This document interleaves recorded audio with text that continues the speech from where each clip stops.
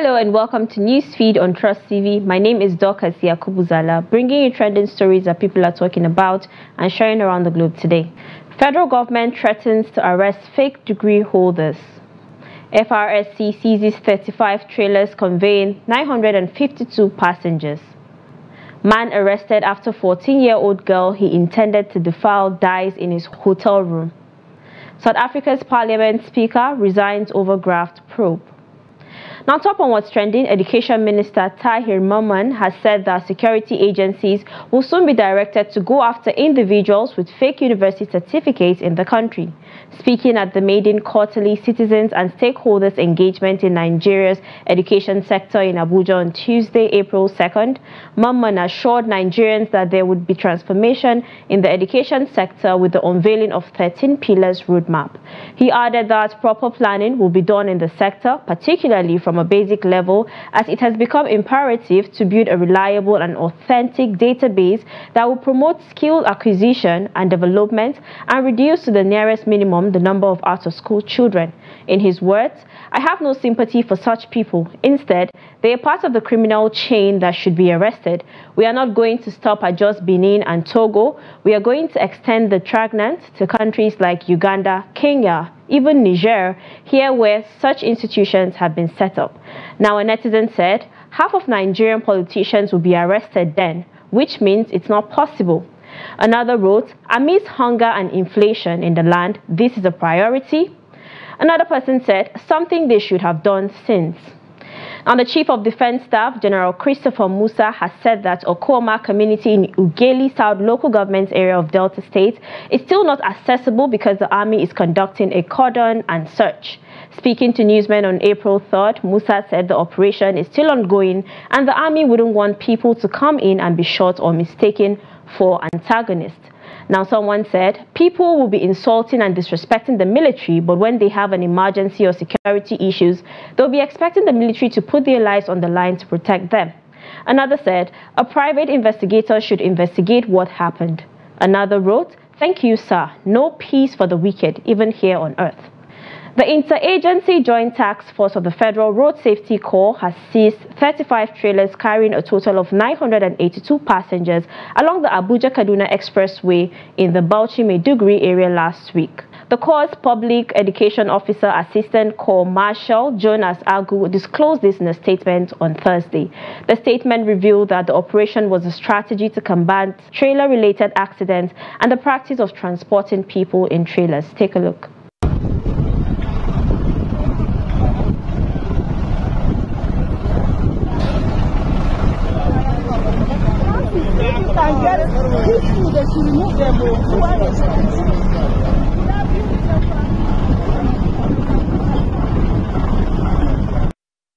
Now, someone said, ask them for valid documents. They are not Nigerians. Another said, that's how bandits move. They don't move with weapons. Weapons are already in their hidden places. Another wrote, but transportation is costly now, and I think they took this because it's cheaper.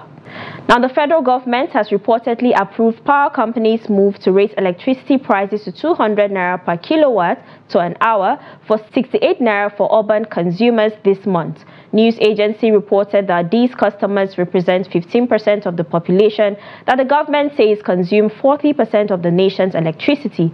The report added Nigerians now have to pay $2.42 per 1 million British thermal units from the previous rate of $2.18 metric million British thermal units. Power firms aren't allowed to charge enough to recover the cost of distributing electricity, with the government paying the difference as a subsidy to companies in the sector. The government has in the past said that electricity companies are short of an estimated 2 trillion naira in capital and need new investors to revive the industry. Now, this is coming after the Nigerian Mainstream and Downstream Petroleum Regulatory Authority announced an increase in the price of natural gas, which is used to generate more than 70% of electricity in Nigeria. Now, a netizen said, my own is just bring the light and charge any amount you want. Another said, time will come when everyone will have solar and then Nigeria Power Holding Company would fold like waterboard, mark it somewhere. Another wrote, no break for being a Nigerian, from frying pan to hotter and more intense fire. Well, let's keep praying for a better Nigeria. Now, next one was trending. In a bid to secure the release of the embattled leader of the indigenous people of Biafra, Nnamdi Kanu, the Ohaneze Ndibo has unveiled plans to engage in peace talks with influential figures across Nigeria. The Pan-Igbo socio-political group said it aims to advocate for forgiveness and cooperation towards Kanu's freedom. In a statement released on Thursday, the Secretary General of Ohaneze Ndibo, Okechukwu Isiguzoro, revealed the group's intention to hold meetings with key stakeholders, including the Oba of Lagos, Rilwan Akiolu, the Sultan of Sokoto, Muhammad Sa'ad Abubakar III, and Asiri Dokubo. Now, a netizen said, talks with Lagos monarch for Kanu's release is an insult to the entire Igbo community, its monarchs, so-called Ohaneze, the governors, and all political appointees. This is a clear show that we have no right of our own in this country. Another alleged, this same Lagos he asked his boys to burn down, inciting them on his radio. Another person said, if Oba Rilwan should dare help this man, may he be thrown out of the palace. First, it was Princess Banke, now it's Oba Rilwan. I can see these indigenous Lagosians are undercover IPOP too. Now let's take a short break, and when we come back, you get to know why you should be careful with things you post on social media. Stay tuned. Welcome back, it's Newsfeed. Now, the Commissioner of Police, Bayelsa State Command, CP, Alonyenu Francis Idu, has ordered a discreet investigation into the circumstances leading to the death of a 14-year-old girl identified as Shalom Ebitare in a hotel in Yenagoa. A statement released by the command spokesperson, ASP Musa Muhammad, says while acting on credible intelligence, operators of the Bayelsa State Police Command apprehended a suspect in connection with the suspected murder. The suspect, identified as Lucky Okubo, aged 17 years, who was arrested by police operatives attached to Ekeki Division Police Headquarters, told the police that he took the deceased to a hotel where he intended to have carnal knowledge of her. The suspect claimed that the deceased went to the bathroom to take her bath but fell, in which she sustained injury. Sequel to this, he invited the hotel manager who assisted in taking the deceased to FMC Yenagoa, where she was confirmed dead by a medical doctor on duty. Meanwhile, the suspect is in the custody at the SCID Yenagoa while investigation continues with a view to ascertain the cause of the death. Now, someone said, one kind of hotel gives room to minors under 18 years. 17-year-old boy and 14-year-old girl, they should first close the hotel because they don't know their work. Another said, 14 years and 17 years. You two should be in school or do something useful with your time and life. Bathroom fall is usually fatal. Wages of sin is what again? Another opined, hotels that allow minors into their premises for indecent purposes are part of the problem, from going after a minor to death.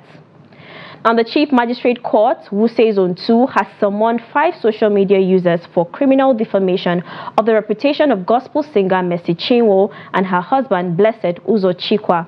In the court summons dated April 3, 2024, cited by Newsman, Chief Magistrate Emmanuel Iyana ordered the 5 defendants to appear in person before the court on April 23rd to answer the charges leveled against the complainants. The complainants in the matter are Blessed Uzo Chikwa and Mercy Chinwo, while the 5 defendants are Okoronko Ejike, Kingsley Ibe, DJ Spalt Kid, Terence Eckert, and Samuel Agozie. The suit stemmed from posts made by the defendants last week after the gospel singer and her husband posted a picture of their son on Instagram. After the picture of the baby, who was born in 2023, was posted, the defendants alleged that there was a resemblance between the baby and another gospel singer, Nathaniel Bassi, and claimed that he was the father, an allegation that went viral. Now, someone said, they must not drop the case. No apology should be accepted now and in future. Another said, even sweeter, you people need to learn social media decorum the hard way. Another opined, see what data of 100 naira put them into. Now they will learn the hard way. And now on the foreign scene, South Africa's parliament speaker resigned on Wednesday, weeks after her home was raided in a graft probe likely to hurt the ruling African National Congress heading into May elections. In a resignation letter seen by AFP, Noziviwe Mapisa Ngakula said she decided to step down with immediate effect to uphold the integrity of parliament and focus on the investigation against her. Mapisa Ngakula is accused of soliciting hefty amounts of of bribes from a former military contractor during her previous tenure as defense minister. She denies allegations. Coming just under 2 months before national elections, the case has added to the woes of the ANC, which is struggling in the polls amid a weak economy and accusations of graft and mismanagement. In power since the advent of democracy in 1994, the party is expected to see its share of the vote drop below 50% for the first time in May, potentially forcing it to form a coalition to remain in power. The ANC praised Mapisa and Gakula for protecting his reputation by stepping aside before being asked to do so.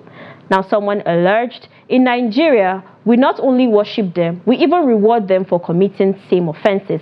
Another also alleged, in one country, Senate President pardoned almost 4 trillion local currency, and the senators expelled the person and raised the alarm. Shame. Another wrote, Nigerian politicians should learn from these and have the same mentality. And now in sport, hat-trick hero Cole Palmer scored twice deep into stoppage time on Thursday as Chelsea stunned Manchester United 4-3, all but ending United's hope of qualifying for next season's Champions League. Erik ten Hag's men appeared set for a famous victory after storming back from 2-0 down to lead 3-2 in a staggering game containing a combined 47 shots. But Palmer had the last word, leveling from the penalty spot in the 100th minute and then netting the winner moments later. Defeat for United leaves them 11 points off 4th place, Aston Villa, with just 8 games to play and facing a season outside Europe's elite club competition. Now, someone said, always remember that Manchester United is the only team that can come back and go back. Another said, my heroes, y'all really saved me from heart attack. Another opined, I will never betray my club, up Blues. Well, congratulations to Chelsea. Now onto a typical example of I am tired, but food is life. Take a look.